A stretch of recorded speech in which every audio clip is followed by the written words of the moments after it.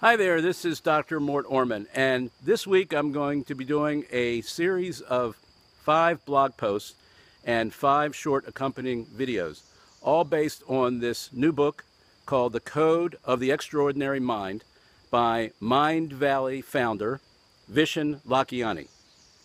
This is an excellent book. I just read it, and I'm going to be going through each of the 4 main parts of this book in my next 4 videos and blog posts this week.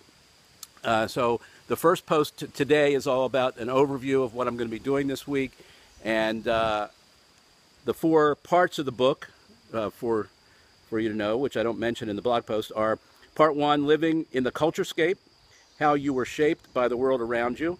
Part 2, The Awakening, The Power to Choose Your Version of the World. Part 3, Recoding Yourself, Transforming Your Inner World.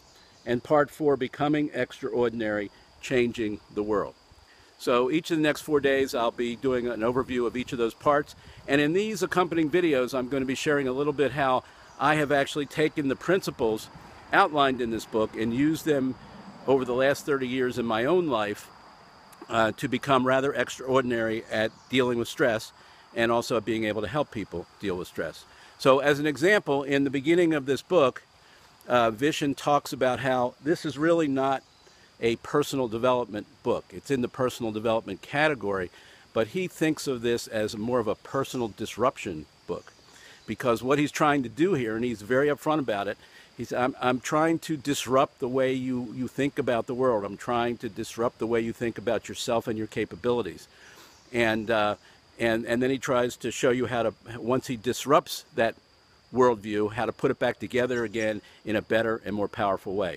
And I found in my own personal journey how I went from being a very stressed teenager, college student, medical student, and physician, even in my first few years of practice, to where I am now and where I've been for the last 30 years, having a major transformation in my ability to deal with stress. And it all came from, the most important thing was being willing to question and challenge the major mindset that currently exists about stress, namely the stress management mindset.